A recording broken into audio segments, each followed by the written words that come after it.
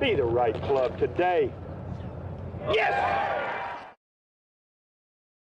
All right, welcome back to the bench. Here we go, we're gonna get started. So this is our project piece that we're working on. This is a Ping A blade. You can see here it's got some nice wear and tear on it, right? These old Pings, you can pick them up on eBay, like I said, 10, 15 bucks. Get them pretty cheap and you can make them look pretty damn good. But looking at this, we've got some surface stuff going on here. All of this is just corrosion. It's nothing that's going to impact the performance of the blade. But with Ping, the toughest two of the challenges with Pings is one, getting this pocket cleaned out. And two, removing it from the head, removing the shaft from the head. Ping loves to make this hard, especially on their old putters. But if we do it right and you follow, you're going to end up with this finish. And you can see, we can probably see the camera in this. Yeah, there it is right there. You can see the camera. We want to talk about initial cleaning. So I've got two that we're working on right here. We've got an Anser 3 and then an Anser 1. Now both of these were pre-cleaned, and when I pre-cleaned, I soak them. Now people use Coke, they use vinegar, Alka-Seltzer, whatever, just to get that initial grime off of the club. And guys, this stuff really works. So some people say soak it for 5 hours, so soak it overnight, soak it for 2 days. Here's the difference. So this one here, this Anser 3, was soaked in just vinegar, and I've sprinkled a little baking soda in there so it got a little bit of an effervescence action to kind of work inside of this stuff. So this was soaked for 6 hours, okay? You can see this inside, and this is the hardest part. This is what you got to focus on. This inside looks really good. The patina looks really good, okay? We're very close on this one. This one was soaked for 24 hours. If we're looking at them side by side and specifically focusing on the inside, right? This is the hardest part. You can see this one down here is a little bit cleaner in the corners than this one. So I would say a 24-hour soak is your best way to go. Just to put this in perspective, what it looked like, and all of them are going to look like this before.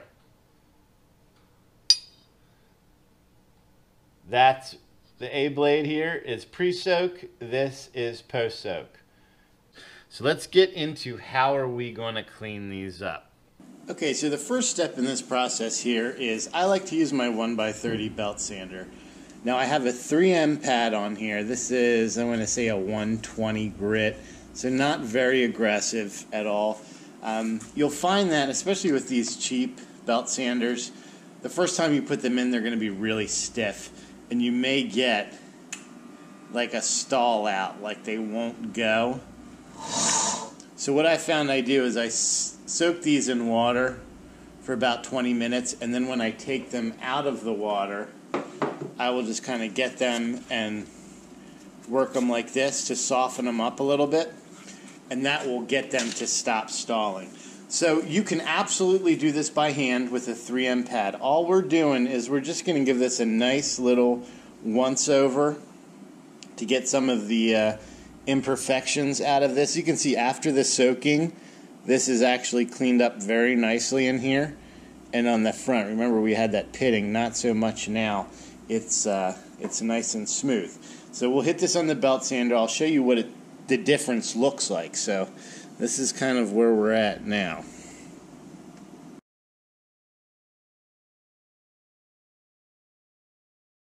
Alright, so just after that very little bit, you can see how this has really come to life. That's what it looks like before, and then our after.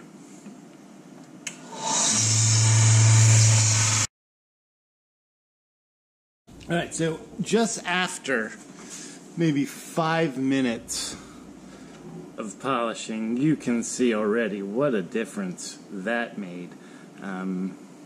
You're not going to be able to get all the spots here, and that's fine. We're going for the big areas that you can easily access.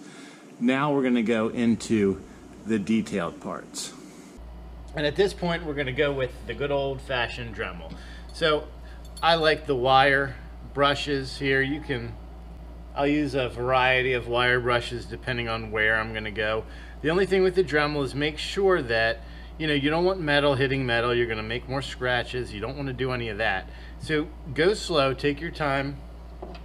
I have an attachment on my Dremel that I use here. I think it was 30 bucks or so. It makes this detail work much easier.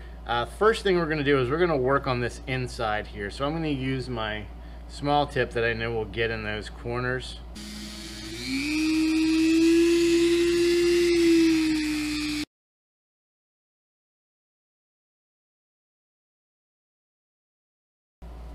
All right, so I don't know, maybe 3 minutes with the Dremel, with that piece there, and we are looking real nice. Now, you have to have a certain level of expectation with this, okay? These putters are old, so there are certain areas that you are just not going to be able to get super smooth, right? This is aging. We got most of it out.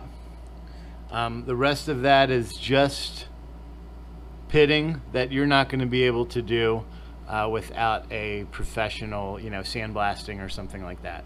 But for this function and what we're just trying to do is just bring it back, we're just about done. The last step in this is we're going to put this on our polishing wheel, and we're going to polish out all of the basically what we used for the 3M pad. But what I like to do also, since that polishing pad will not get in the areas we want to get in, I will use the Dremel, and we'll get some compound. I like using the blue compound. You can use a black or a white. The black is a little bit more aggressive. Right now we're not trying to take out any marks. We don't really have any deep etches or anything like that where we need to worry about, so a simple blue will be fine.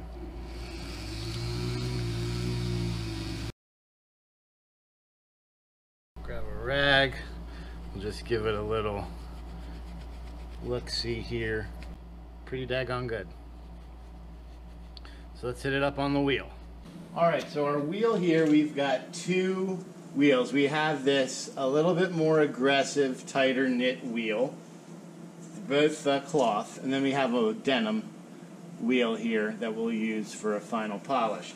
Again, I go with the blue compound on this. It's more than enough. We'll start with here. We'll do the whole thing as much as we can, right? We're gonna some parts we may not be able to hit. Just make sure you're paying attention. If you have a long spindle, even better. And this is why I like taking the shaft off, because this is much easier to handle this way.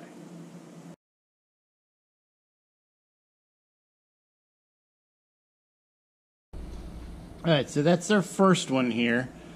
You guys can see it's we're getting there, right? It's not going to look super clean, right? That polish is still on here, so if we go ahead and rub off some of that polish, you can start to really see where we're at. But this is the one that's going to make the difference.